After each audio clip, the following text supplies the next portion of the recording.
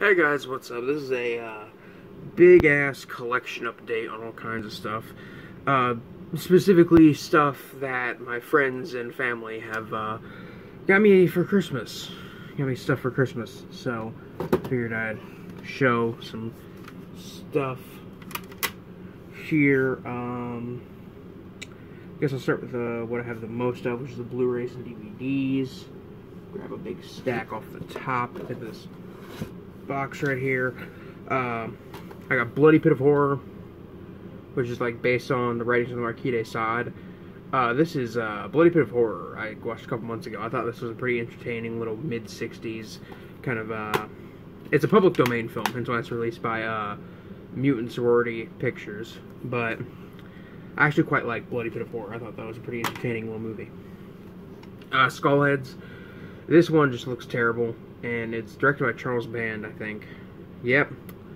Written and directed by Charles Band, and it looks, let me just say, it looks rightfully fucking terrible. Sledge, which it says on the back, it's not a slasher, it's a sledger. And on the front it says, he didn't drown, he didn't get burnt, he's just a psycho with a sledgehammer. This sounds pretty bad. The last movie I watched with sledge in the title was Sledgehammer, and that movie is pretty bad.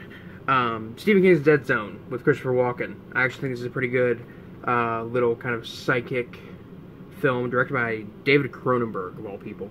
Proof that he can do stuff outside of the body horror genre, which he's proven because he hasn't really done anything body horror-esque since like the 90s.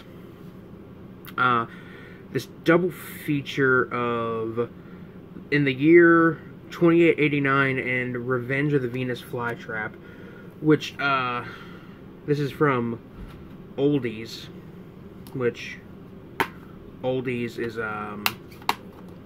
a company that essentially releases cheap budget releases of like cult films that are easy to get the rights to. And the film Revenge of the Venus Flytrap is apparently based on a screenplay that is adapted from a screenplay written by Ed Wood, and Ed Wood is great, so why not? Ralph Bakshi's Coonskin. I got a lot of blaxploitation films this year. People bought me a lot of blaxploitation, but I'm not going to complain. Ralph Bakshi's Coonskin. Really like this film. This is actually one of Ralph Bakshi's best films, up there with like Fritz the Cat and Heavy Traffic. This film was like kind of called racist when it came out, but the whole point of the film is to show how racial stereotypes are absolutely ridiculous, so they make every single character an accentuated racial stereotype. It's a brilliant piece of cinema, and I really like it. I really like Coonskin. Got even more here.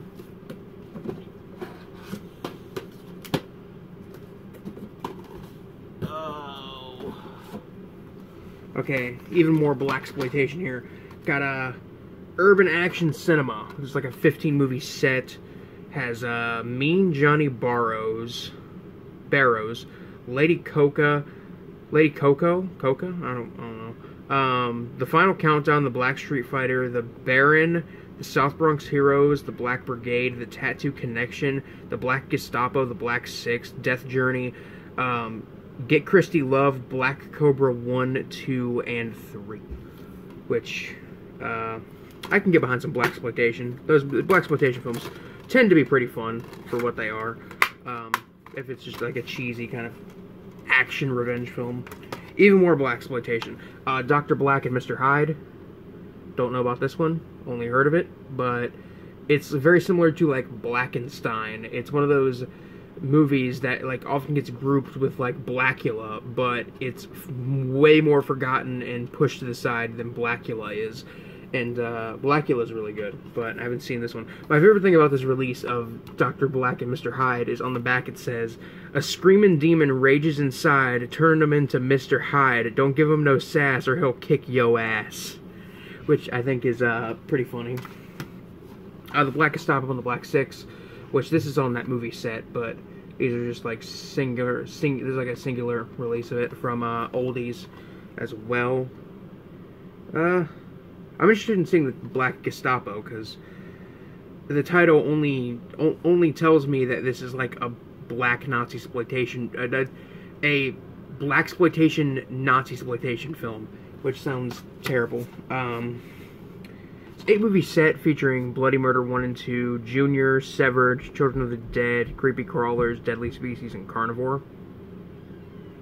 I've never seen any of these, but it looks like an entertaining little set. I know Children of the Living Dead is like written or produced by John Russo, and it's often grouped within the Living Dead series, Romero's Living Dead series. Ash vs. Evil Dead Season 2, which is great. I love Ash vs. Evil Dead. One of my favorite TV series right now. Speaking of great TV series, I got this special limited edition VHS release of Stranger Things on Blu-ray and DVD, which it looks like a VHS. It's as big as a VHS, and the tape comes out. Well, actually, I think it might be. I'm pretty sure it's bigger than our normal VHS tape. Let's compare using my tape for Green Room. Okay. So, Green Room on VHS compared to the Stranger Things Special Edition. Yeah, that's quite a bit. That's a decent amount bigger. Honestly, the case, that Green Room,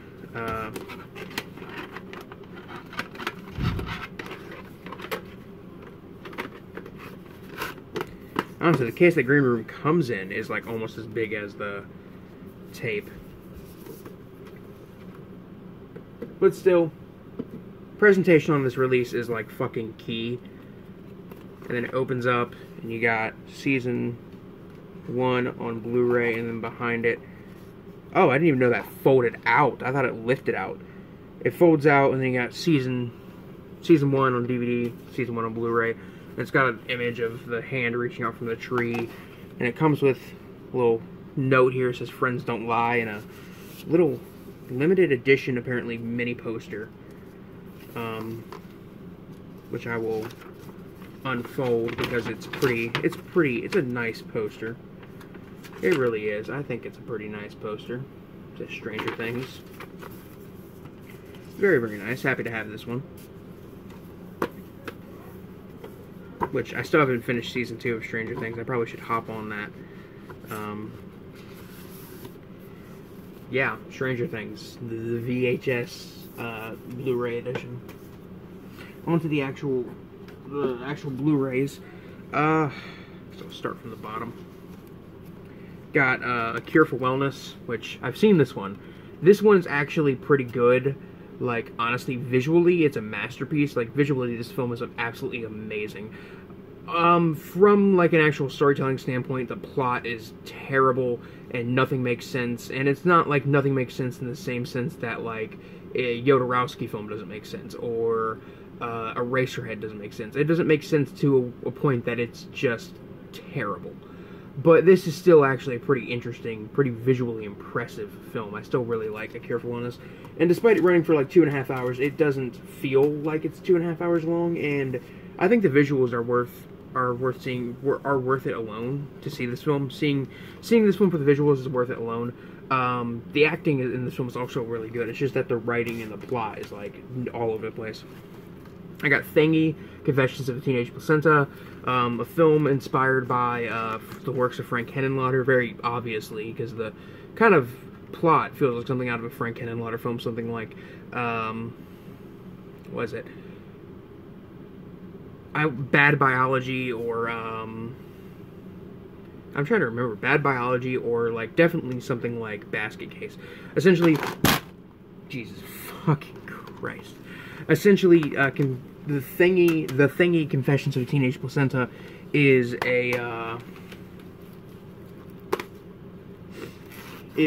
this kind of is a movie essentially about a living placenta that goes to high school, and it's weird and gross and stupid. Get Out, one of the best films from this year. Like, I think it makes my top 5. I'm gonna be making the list as soon as I see The Shape of Water. I will make my list of the best of the year. because I get a feeling that one's gonna make it, and if I do the list before I see it, and I'm gonna regret it most likely. But Get Out, directed by Jordan Peele, his directorial debut. He says he has a few other horror scripts under his belt that he wants to make, which I'm all for.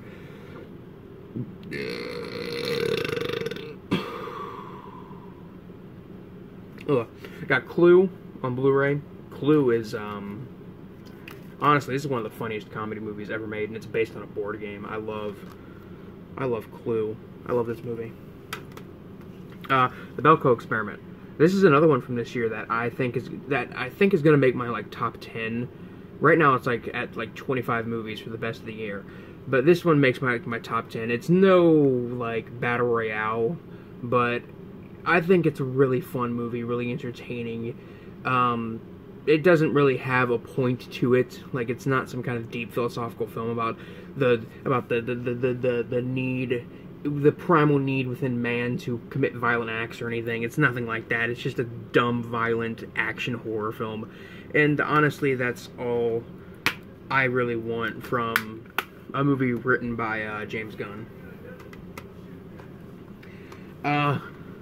Here we go, Cowboy Bebop, the movie.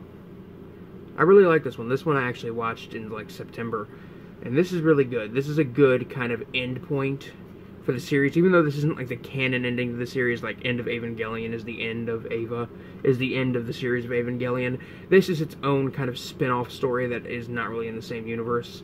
Not canon to the universe, really, but it's its own thing. A lot of people complain that that doesn't feel like a Cowboy Bebop episode, and that's kind of the point. It's a movie, not an episode of the TV series. I think it's really good. I think it's fun, entertaining, just a good time. Got Blackula and Scream, Blackula, Scream. What can I say?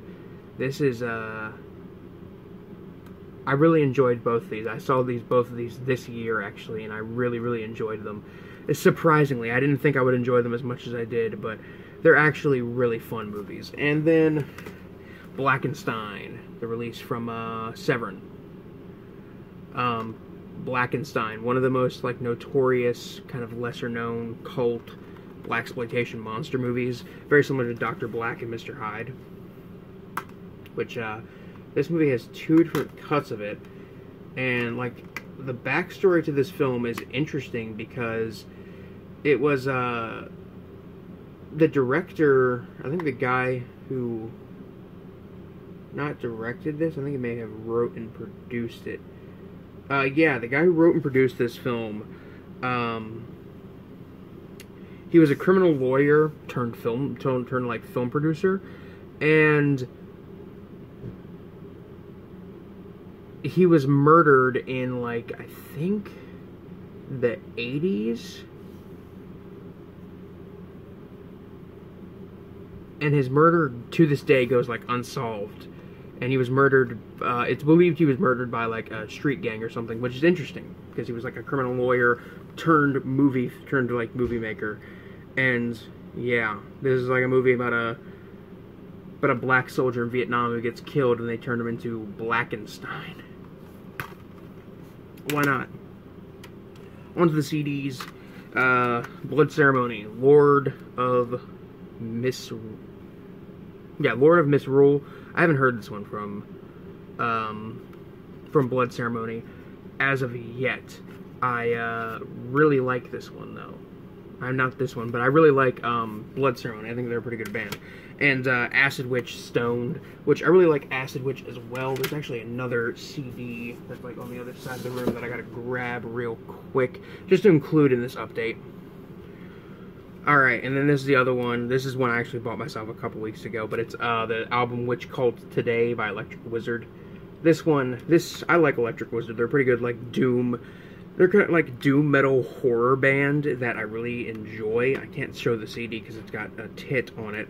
And the little booklet has nudity all in it, but they're an interesting band, and they're the only band to release a song with a title, well, not with a title like, but with a title of this caliber, which is The Satanic Rites of Drugula. That's just awesome.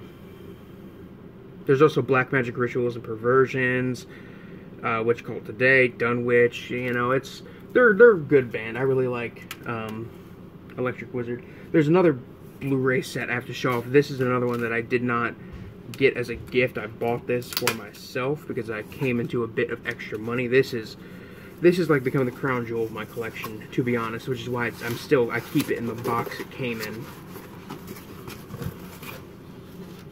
I'm not going to try to spend all day showing this off, but it's the Herschel Gordon Lewis Feast from Arrow Video. They're like probably one of their biggest box sets they've ever put out. 14 of his major exploitation films from, I think, from 1963 to 1972, including all of his major splatter films. I wish they would have gone up until today and gotten and tried to get all of his major splatter films, including Blood Feast 2, The Uh-Oh Show, and his most recent one from this year. They got released this year, Blood Mania, because Blood Mania is pretty entertaining. But it's like a fucking cereal box. This thing is fucking huge. I don't really want to go into it. If you want to see what's all on the inside of this, you can look up an unboxing. I will tell you that it comes with Blood Feast, Scum of the Earth, 2000 Maniacs, Moonshine Mountain, Color Me Blood Red, Something Weird, The Gruesome Twosome, A Taste of Blood, She-Devils on Wheels, Just for the Hell of It, How to Make a Doll, The Wizard of Gore, The Gore Girls, and This Stuff Will Kill Ya. It also comes with a ton of special features. This is a fucking massive box set in actual size and in like the amount of material you get in it, and it's limited to 2,000. I'm happy I picked this up. Let me put this back in its coffin, because like I said, I plan on getting an actual bookshelf, or an actual shelf on the wall to put all of my expensive Arrow box sets on, which, you know, right now that's only like 3 expensive ass Arrow box sets that I have. Those being this one, American Horror Project, and the Female Prisoner Scorpion box set. But that's a major one. I'm keeping that in the box. I guess since I did CDs, I'll do vinyl next. I got one vinyl album. My sister actually bought me this for Christmas. It's Dead Time Stories, the soundtrack on vinyl, which I like Dead Time Stories. It's a pretty fun, underrated, overlooked anthology film from the 80s. And honestly, the main reason I own this soundtrack is the theme song to this movie, because the theme song to this movie is like absolute classic. But it's got all of the rest of the music on it, which is really cool. Nice as hell to have, and it's a nice little presentation. Guess I'll get on to some of the other horror memorabilia I've got here. This is a print that I think is like, pretty sure it's like a limited edition print that my older sister got me. From the looks of it, it's actually signed by the artist, and let me get it out a little.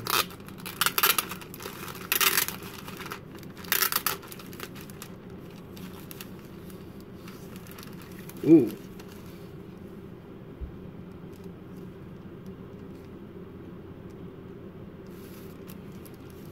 I think this might actually be like an actual painting. Or it's just the paper it's on. But it is a piece based on the masks from Halloween 3. Which, as I've said before, it's like one of my favorite movies in the Halloween series. And it's like signed there at the bottom. Very, very nice piece. I'm gonna put this back in the plastic. Nice print. I think this is actually limited. I actually think it might not be a print, but either way, it's still very, very nice. Keeping that one in the cardboard sleeve that it came in. My older sister got me that, and she also got me these pins from the same website, Cavity Colors, which I'm glad she knows, you know, what I like, because she got me a couple of nice pin sets. The first one she got me, which is this one, I know is like fucking expensive as hell, is the Nightbreed set, which I'm pretty sure this was like a $40 pin set. Like, this is an expensive-ass set.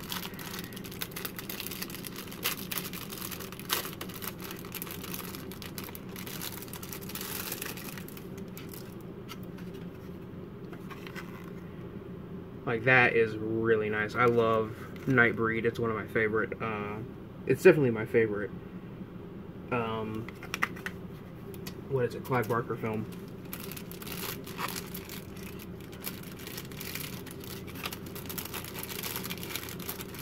Oh man, this has become plastic crinkling ASMR.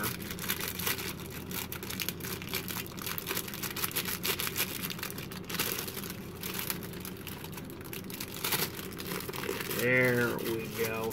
And then there's this one, which is one I'm really happy I got, because I love this film as well. It's a street trash pin of the guy melting into the toilet. Which Street Trash is a very, very fun movie. Very fun, kind of I think it's an like, alcoholism film. Which, who isn't anti-alcoholism, honestly? Because, let's be honest, if you're for alcoholism, you're kind of an asshole. More horror memorabilia. Got some Funko Pops. Got Carrie, which I'm pretty sure this is... It's supposed to be Sissy Spacek's Carrie, which is cool and everything. That's nice. I like Carrie. That's a really good movie. Well, the box is a little damaged. Got Norman Bates from Psycho, and dressed up as his mother, which is pretty good, honestly. And then this one, which this one has some blood splatter on like the plastic. It's Danny Torrance from The Shining. I would have preferred to get Jack or Wendy, honestly, but Danny is pretty good anyway.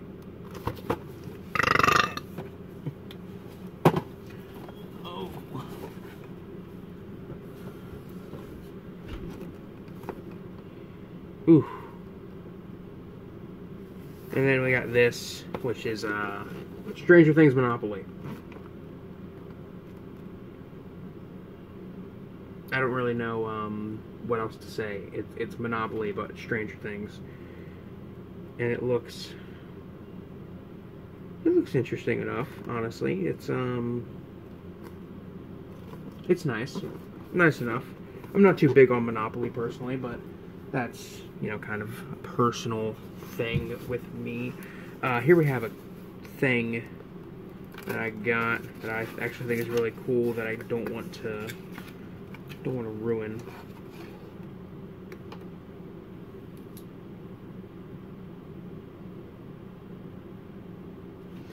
I don't want to ruin this because it's a candle, and you know, you would essentially be ruining it by burning it, because it really is. It's really nice. It's I'm gonna get it out of the cardboard, plastic, or bubble wrap here. It's a Papa Martis Ghost bust candle, which I don't think it has a scent to it. I think it's just there to look cool. But it's pretty cool, honestly. I like Ghost. I like that band. I think they're a really good band, even though Tobias Forge has become a piece of shit. God.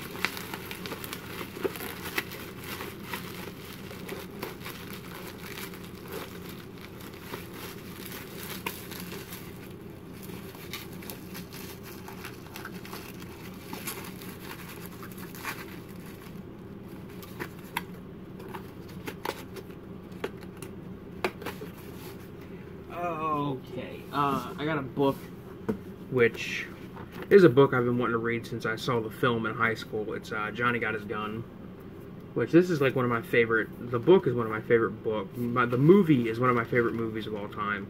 It's one of the most depressing fucking things I've ever, one of the most depressing movies I've ever read in my entire life, and it's a harrowing movie, so I figured I would read the book, which is, yeah, it's a book. A book's a book. Okay, last thing before I get to the shirts and stuff is this Sega Genesis console that actually can play. It can play actual the actual cartridges, but it comes with 81 preloaded games. And I mean, there's stuff on here like Altered Beast and Bonanza Brothers and the Mortal Kombat games and fucking all the Sonic games, honestly. And it even comes with Comic Zone, which is one of the underrated gems on the Genesis that I always hear about, that I always wanted to play. But yeah, it's nice. It's got Virtual Fighter 2, Vector Man, the Ooze, Sonic Spinball. It's a nice little thing. On to the shirts. I'll start with the actual shirts and stuff that are just random kind of horror shirts, because for some reason I got a lot of ghost shirts. This is the what is it? The fucking Fright Rags Father's Day Creepshow shirt, which I like Creepshow. That's like one of the best anthology horror films. Let me actually just sit all these on my lap and unfold them.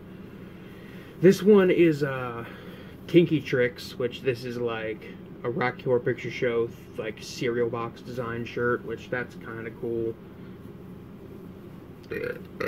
Got a Alien shirt from Fright Rags, which is nice. I like Alien.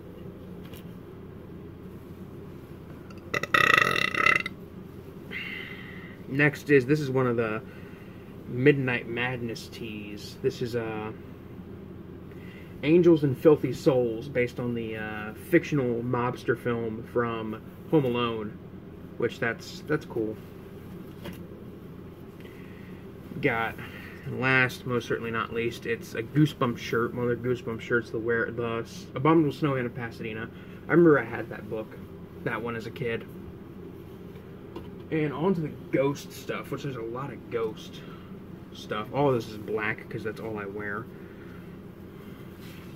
First is it's a Ghost Pop-Up Martis shirt, which is really nice. Next is Ghost Dracula inspired shirt that has a boob on it, which is kind of surprising coming from a band like Ghost, but oh well. Next is, this is one, I don't even know what to call this design, but it looks, but I like it. It's nice. And then this, I think, is this is the one based on their first album, Eponymous Opomus, which, like that album. And then here we have the actual Fright Rags Ghost hoodie, which is also very, very nice. I'm happy because I needed a new hoodie. I think that's it, actually. Oh, one more thing that my cousin got me. Actually, a couple more things that my cousin got me. Cousin got me this Star Wars collectible Pez dispenser tin, which is cool. You know, it's cool. It's got BB-8, Rey, and Han Solo and Chewie. I'm a Star Wars fan. I saw The Last Jedi when it came out. I enjoyed it. It's not great, but it's fun. And then I got some Fallout crew socks, which they're officially licensed as Fallout 4, but we all know that Fallout 4 is not a Fallout game. It's its own thing. That is it. That is actually it for this Blu-ray DVD collection update. Anyway, guys, this is Biscuit Boo Horror Reviews, signing off. Peace.